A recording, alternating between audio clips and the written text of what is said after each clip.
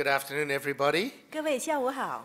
Thank you for having me as your speaker. I wish to thank Mr. Mock for inviting me for this and the Asia Pacific Gemological Society for having me along today for the talk. 感谢莫先生和亚洲宝石学院及鉴定所邀请我来到出席而做这个主讲嘉宾。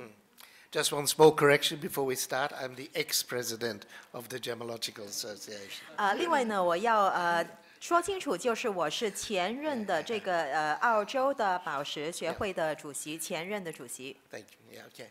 As was said, I'm a antique expert. I've been in a fifth generation family of jewelers. Thank you very much. 我呢刚才也说了，我是古董珠宝方面的一个专家，我已经是第5代了，从事这些的珠宝的工作。Yeah, and I've been involved with antique jewelry now for 38 years. 我做古董珠宝已经做了38年。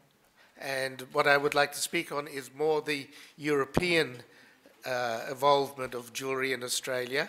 我会谈的就是欧洲在珠宝方面的一些的演变和在澳洲的情况。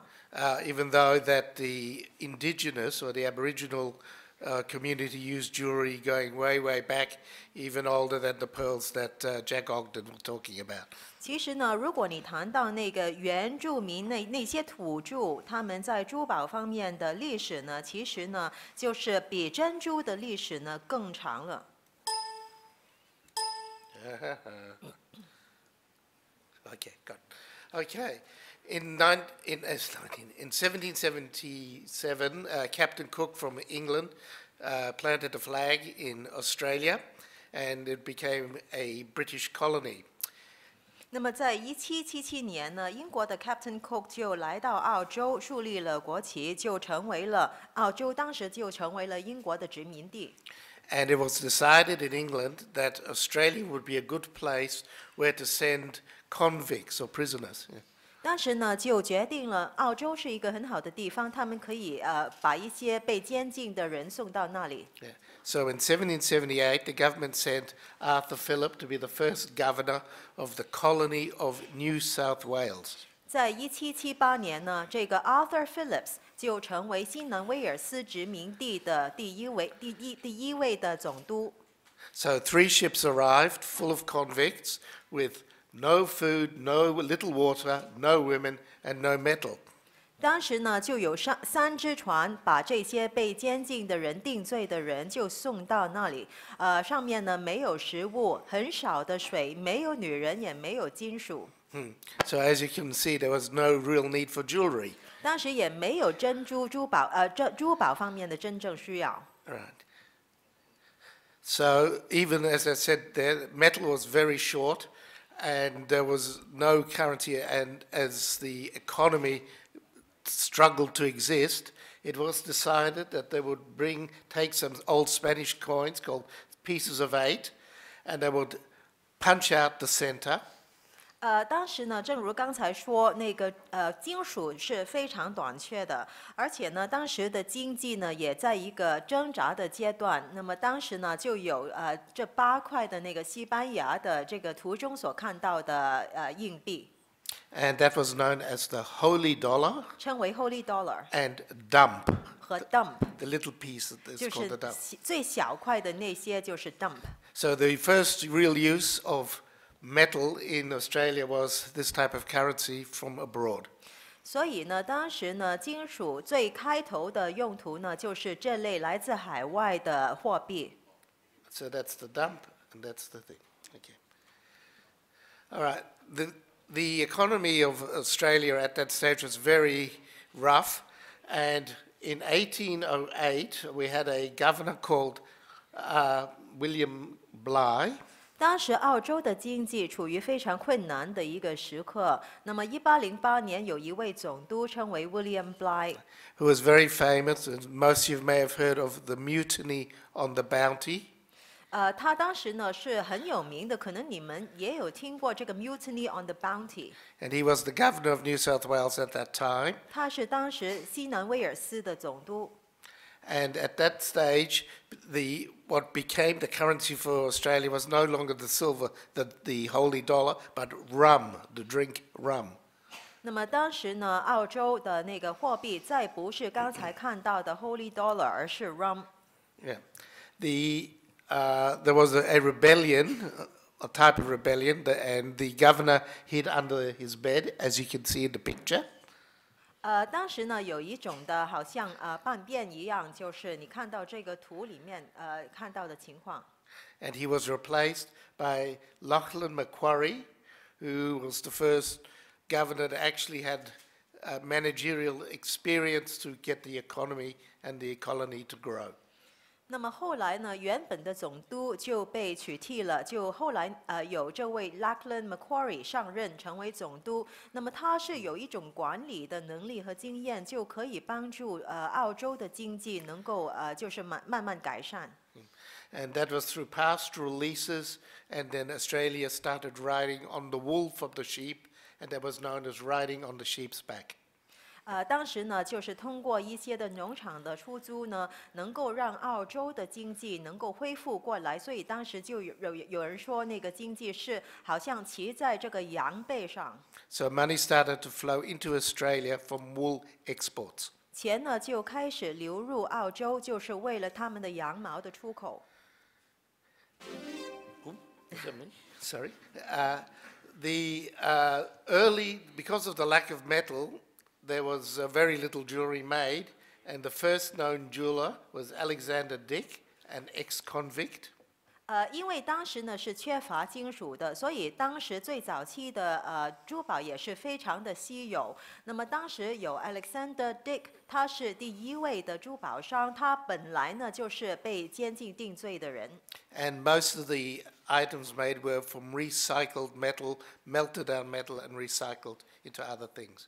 大部分做出来的珠宝呢都是循环再造的，来自银的。Now, the interesting thing on this, from what I have just told you, there's so little metal, yet this one pastoralist was so impressed that his dog.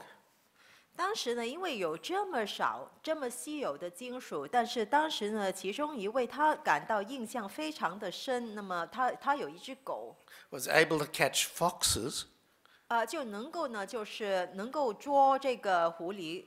He commissioned Alexander Dick to make a dog collar, a collar for the dog 他 in 呢 silver. 就请那个 Alexander Dick 用银来制造一个领带给这只狗。And he had it engraved with the name of the dog and thanking the dog for catching all the foxes. 上面呢就雕刻了这只狗的名字，而且呢要感谢它，就是捉了那些狐狸。You can imagine how expensive this collar was, considering how little metal there was. 你可以想象这个领带呢是这么昂贵，因为当时的金属真的很稀有。But normally made silver items for human beings, and you can see a tea set down the bottom that he made. 你这里呢，在下面的图看到有一些的茶具是用银制造的，也是真正为人类做的营造的一些物件。So it's, everything that came in at that time was by the new settlers that were settling in Australia and was imported basically from England. 所有这些东西呢，都是由一些新移民带到澳洲的，主要是来自英国的。Okay. Nearly all the old colonial items made was what we call hollowware. 差不多所有那些殖民地时代的这些物件呢，都是我们称为 hollowware， 就是当中是空的那种的物件。Yeah, which is teapots, coffee pots, vases, or anything of that type of material for the table, for the dining table. 主要呢就是放在餐桌上的，比如茶壶、咖啡壶或者一些花瓶等等。They were all made of silver because at that stage there was no gold found in Australia. 全都是用银制的，因为当时在澳洲呢没有黄金。And the other thing that they made was also trays and cutlery, eating utensils. 另外呢，也有一些餐具，还有一些盘子等等。One thing which is quite distinctive for Australia, though, was to use emu eggs carved in cameo to be part of the ornamentation. 那么当时澳洲比较特色的东西呢，就是一种像鸡蛋这样形状的东西，上面有雕刻的，用作装饰用途。Many of these emu eggs were carved with Aboriginal scenes or adorned with country scenes. 那么当时呢，上面这些鸡蛋装饰上面的雕刻的图呢，一般都是看到土著人的生活的情况，或者当地一些风景等等。So here we have a couple of trophies. Trophies were also very popular made because horse racing was a very popular sport in Australia. 这里你看到一些奖杯，这些都是当时很受欢迎的，因为当时呢，他们很喜欢赛马。These are later trophies because you can see there is gold on them. 这些呢是比较后期的了，因为你看到上面有黄金。And there you have a very interesting centerpiece with a crystal top and the ferns native to Australia, and you can see the Aborigines and the emu down there on the bottom. 然后呢，你看到这个一般是放在那个桌面上用来装饰的中央的摆放。那么上面有水晶的一个顶部，然后中间呢就是有一种特别在澳洲很常见的树木的木材，然后下面呢你就看到土著这些动物的情况。And you can see also that there is quite a bit of what we call indigenous Australian motifs. 你看到一些的原住澳洲的图案。You have a kangaroo there in the left, and this is a serviette ring. 左手边呢，你看到这个袋鼠，然后呢，这里你看到就是一个物件。And that's a fern leaf. This is an Australian fern leaf. 有这个树叶，澳洲特别的那种树木的叶。And it was a time of not very political correctness. 当时呢，这个可能呢不是很政治上正确。And here you have a charm of an Aboriginal head, which would be worn as a charm. 这个是一个吊饰，是原住当时的土著的头部。Right. So the emu egg craze, as I said, the emu, which is like an ostrich, but the emu is only found in Australia. 那么我刚才提到的这个鹅这种动物，它们的蛋呢，只是在澳洲才可以看到。Because it has many layers, and like in helmet shell cameo work, you can carve down through the layers. 那么这种的蛋呢，因为它呢是有很多层，然后呢，你可以在上面呢来去雕刻，就是用宝石来去进行雕刻。And the same tools that for helmet shell cameo work was used for the emu eggs. 那么同时呢，同样的这些工具呢，也可以用来去雕刻那些的头盔等等。But unlike the Italian cameos, which had ladies' heads and other motifs of the classical period, the Australian material had rural scenes, Aboriginal motifs, and other quite unique Australian motifs. 那么跟意大利的那些图案很不同。如果你看澳洲雕刻出来的图案呢，一般都是澳洲农村乡郊那边的情景，还有呢，一般都是看到当地土著的环境。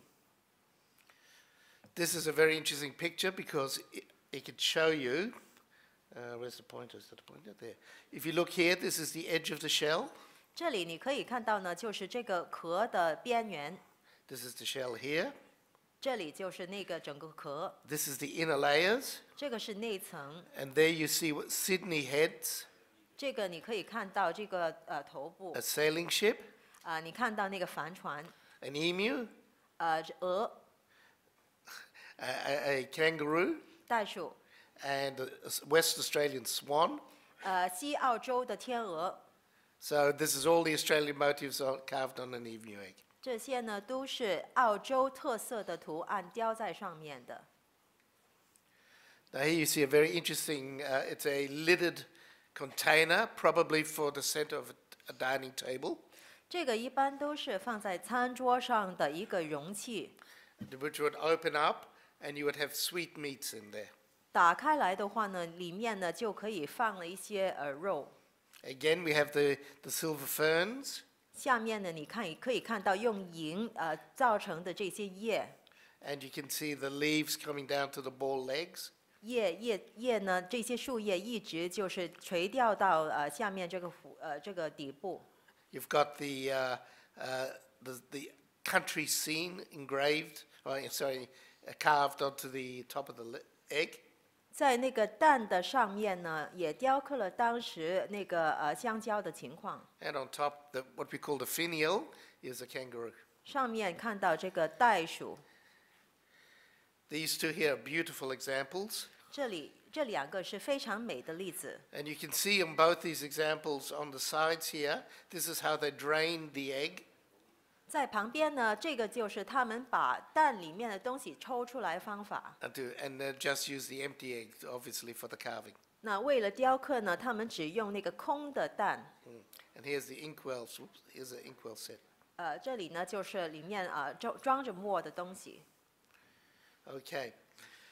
The big move in the Australian jewellery industry came in the 1850s. In 1851, gold was discovered in Bathurst, New South Wales. 在1850年代，当时呢就开始有了澳洲的珠宝行业，因为呢黄金就是在1851年呢在 Bathurst 西南威尔斯那里发现的。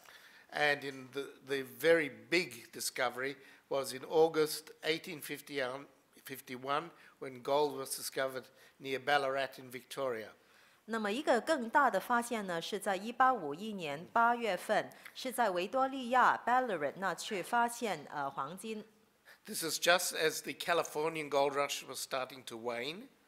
当时呢，那个加州的黄金潮就是慢慢退下的时候，就出现这个发现。So all the prospectors and gold diggers rushed to Melbourne, Australia. 那么所有人当时在追逐黄金热潮的人呢，就跑到那个澳洲的墨尔本。Today, Australia is the second largest producer of gold globally, 350 metric tons annually. 现在呢，澳洲是全球第2大的黄金生产国，生产每年呢是350公吨。And this is a picture of the largest gold nugget ever found. It's called the Welcome Stranger. 这个称为 Word of Stranger， 就是曾经发现最大块的黄金。And unlike today, where this would end up in a museum as a specimen, 今天如果发现这么一块的话呢，肯定会放在那个博物馆作为一个展览。it was melted down to get the cash. 但是当时呢，就把它熔掉来取得现金。Okay, so it's very interesting what happened here in Australia. Even though Sydney was the original city of Australia, 那么这里很有趣的事情发生，原本澳洲的主要城市就是悉尼。and Melbourne was established in 1837. 墨尔本呢是在1837年建立的。Melbourne's population expanded to 500,000 people in 1861. 在1861年，墨尔本的人口爆发性的增加到50万人。compared to Sydney's population of 61,000 at that time. 比较当时悉尼的人口只有61000。And today, just for clarification, Sydney is bigger than Melbourne now. 当然呢，今天悉尼是比墨尔本为大的。Yeah. With this came some very interesting consequences. 那有一些有趣的后果出现了。The first of all was that a domestic population was developed in Australia. 第一呢，就是在澳洲真的发展出国内的他们本土的人口了。And many jewelers who didn't make their fortune on the gold fields had to go back to their original trade. 很多的珠宝商，他们在这些的黄金潮里面没有赚到很多钱的，就需要回归到他们本来的工艺。And that was most of them. And that was most of them. 是大部分大部分都是这样做。So with the discovery of gold in Australia, we now had the metal to make a jewellery industry flourish. And there were, sorry, yeah. 因为在澳洲发现黄金，所以后来呢就可以呢发展出这个珠宝业。Most of the styles that the Australian jewellers made at that stage mirrored European styles. 当时澳洲珠宝商用的很多的风格呢，都是参照英国的潮流。But there was still what was called a colonial cringe. 但仍然有一种的殖民地的影响或者色彩。And most of the people wanted the jewellery from England rather than locally made, believing it was better made jewellery. 大部分人呢都喜欢就是来自英国的珠宝，而不太喜欢澳洲本土的，因为觉得英国的呢他们做的比较好。They wanted the jewellery from the mother country. 他们想要他们本身本国的他们母国的那些的珠宝。So what you would see is a lot of jewellery with the lion's head for London, the anchor for Birmingham, the crown or the rosette for Sheffield, that's Chester. No, it's not. I've gone blank. Is it Exeter? Exeter, sorry, and Ireland. 你看到这里不同的符号就代表呢英国不同的地方，比如第一个这个头这个狮子头呢就代表伦敦，然后下面你看到皇冠呢帽子堡垒等等呢就代表比如伯明翰Chelsea 等等这些不同的地方。The first three are the more common ones. 头三个是最常见的。But in Australia, we do not have a regulated system of hallmarks. 在澳洲，我们没有一个规管的一种标志的系统。Not like in England where they have to go to a staying office. 不像在英国呢，他们一定要到某一个办事处去进行这个手续。So a pseudo system of stamps was used. 所以后来呢，就有这样的一个比较可以说是虚假的系统的那个盖印出现了。One of the reasons for that is because it's believed that Australians do not like authority. 因为当时呢，就相信澳洲人不喜欢权威。Yeah. So even today, there is no official SA office or legislated hallmark system in Australia. 那么尽管今天呢，也没有一个经过立法的标记的系统在澳洲的。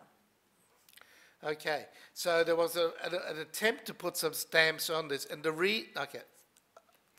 后来呢，就有一些的尝试把一些盖印放在珠宝作品上。And the reason why I'm explaining the stamp system.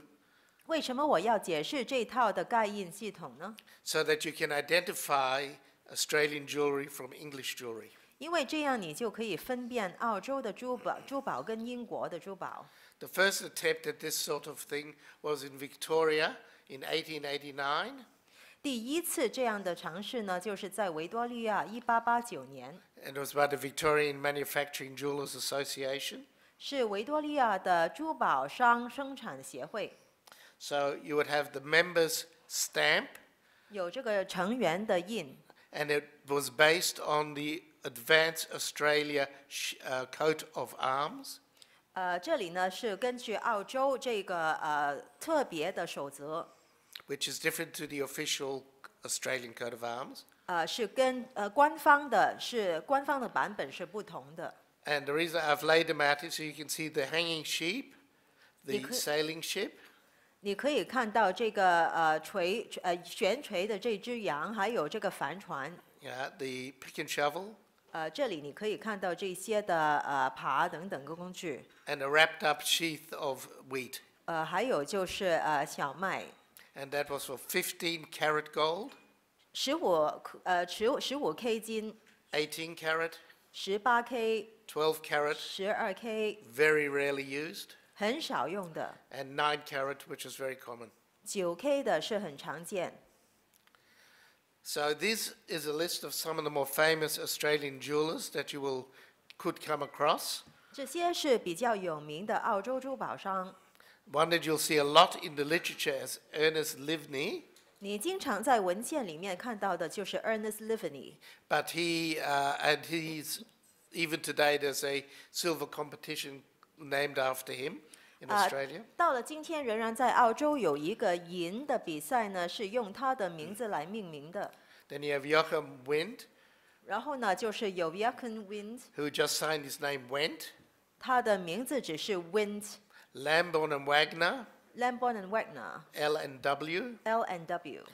Henry Steiner, Henry Steiner, H. Steiner. H. Steiner. Then a lot of jewelry you come to now, which is more mass-produced, 后来呢，就有大量生产的珠宝 is Willis and Co. or T. Willis and Co., ，T. Willis and Co. which is a unicorn 就是麒麟 unicorn and a W. 和 W。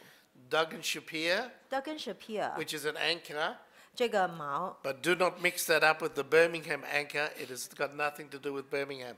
但是呢，跟伯明翰的那个完全没有关系，不要混淆。 You will usually see it in those 3 stamps that I just showed you before from the manufacturers. 你一般会看到我刚才给你们看的3个盖印来自生产商 Aronson and Co. with a flag, Aronson and Co. 有一支旗 and Larard Brothers with the star over the bar, heraldic bar. The Wright Brothers 呢，就是在一个横杆上面有一个星星。 Yeah, but there are many Australian makers. I'm just listing those that I see very often in my business. 其实还有很多澳洲的珠宝商，我只是在我业务里面最常见的我就列了出来。 Okay, so we now move to the Art Nouveau period when the metal was more prolific in Australia. 好了，这里呢，你看到就是下一个阶段是 Art Nouveau 的这个期间，是澳洲方面呢是挺有名的。 And one thing that I noticed when I put this talk together 当我准备这一个演说的时候呢， was that most of the literature that I looked at, 我看的大部分文献 there was a lack of large diamond jewelry. 都缺乏大的钻石的珠宝。 Most of the jewelry that was made was for up and coming middle class. 大部分做出来的珠宝都是为了冒出来的中产阶层。 I think it's fair to say that the upper classes still brought their jewelry in from overseas. 因为大部分上流社会的人，他们都是从海外把珠宝带进来。 But having said that, there were boutique jewelers that did make some very fine pieces. 但仍然有一些精品的珠宝店呢，能够做到非常精致的珠宝。 This cufflinks on the left is very interesting because it's in chinoiserie style. 这个你看到呢，就是一个袖口的钮，是非常的美丽的。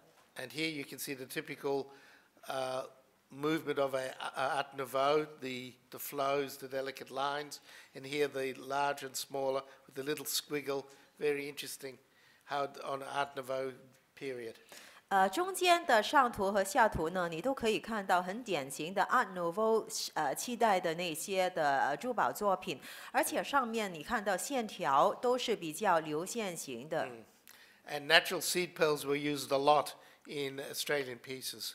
那么我们在澳洲呢，也用很多就是天然的珍珠。 So this is the grape and vine, which is really defining the Australian style. And here we have this very fine gold workmanship. 这里你看到就是 Grape and Vine 时代的作品呢，都是挺能够代表澳洲的这种工艺。下面这个你看到挺多的黄金被使用了，也是有非常精巧的手工。 And this is where Lambourne and Wagner made a lot of these sort of jewelry. Lambourne and Wagner 呢，就做很多这类的首饰。 And it's called grape and vine because the little leaves were beaten out, and you also get little vine droplets coming off it. 你看到呢？为什么称为 Grape and Vine 呢？就是你上面你看到很多这些的葡萄啊、叶子啊，或者一颗一颗小滴形的东西。 In even 5 years ago, to repair a piece like this was almost impossible. 5年前呢，如果要修复这样的一个作品呢，根本差不多是不可能的。 But today, with laser welding, it is possible to repair these things. 今天呢，因为有镭射的焊接，能够呢就修补这些的作品了。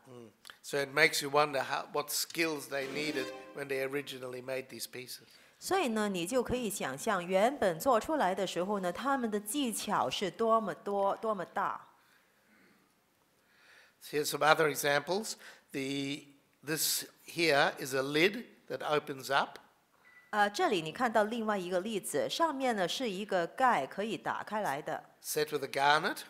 然后上面呢有一个石榴石， And you can just see underneath where the hair locket section is. 这里呢就是有一块好像锁的一个部件。 Again, here you can see some beautiful leaf work and dropping into the flower here. 这里呢，你看到像树叶这样子的形状，而且呢连接到花朵这样的精巧的手工。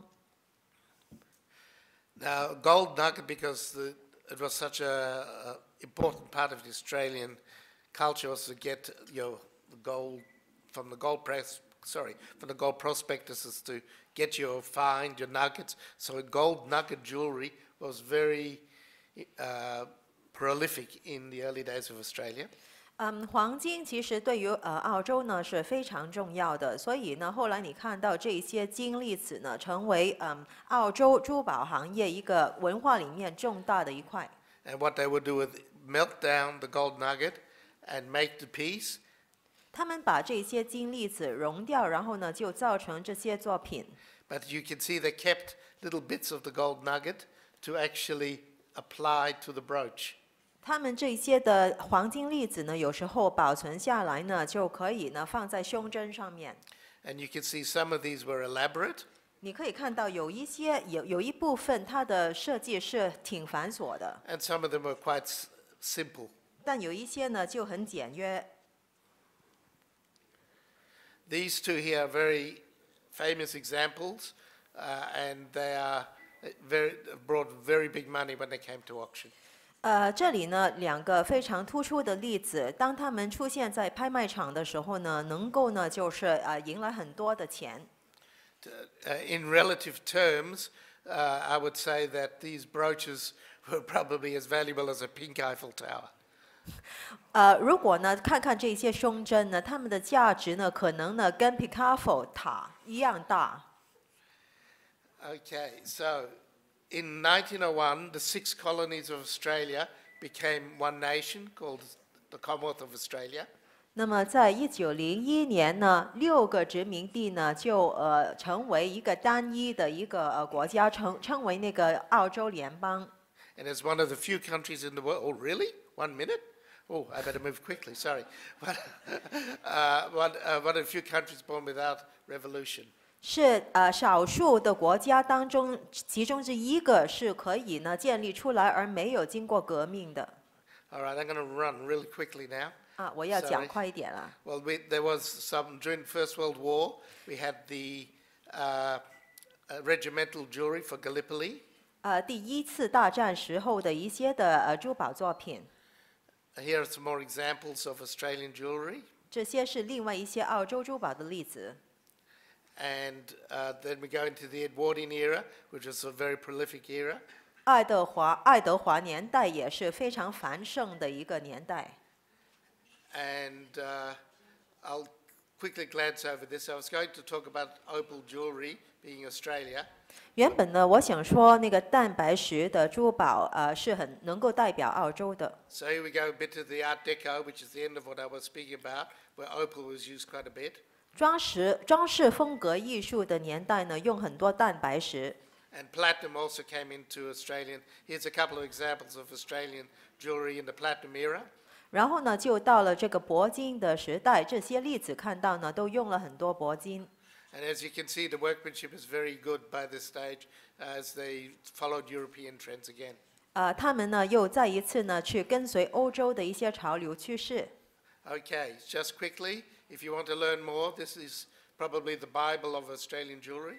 如果你想多了解的话呢，这本可以说是澳洲珠宝的圣经。 This is the Bible on Australian silver by Hawkins. 这个是 Hawkins 的，像澳洲的关于银方面的圣经。 And if you go into later Australian jewellery, this book by Christine Errett is excellent. 也可以参考这本 Christine Errett 的书，是可以了解澳洲比较后年代的首饰。 Yeah. So I just want to give the acknowledgements here to Klepners of Melbourne, 这个是明谢 Klepners 墨尔本的， to Kosminski Galleries, Kosminski Gallery 墨尔本的。 the Gemological Association of Australia, 澳洲的这个珠宝协会， and various internet websites. 不同互联网上的网站。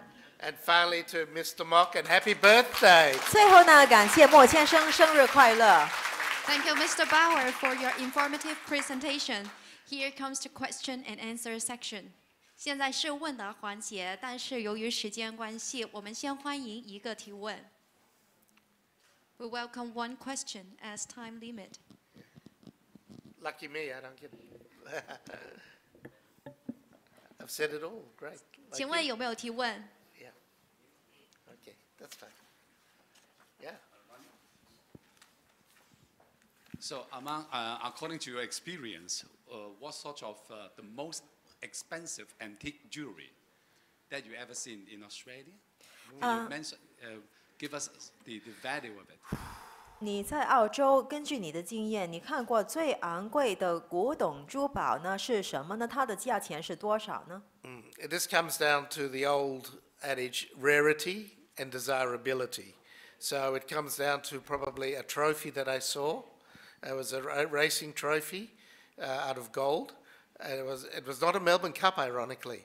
It actually was a centenary cycling trophy. I can't quite remember how many kilos of gold were in it, but it was very rare.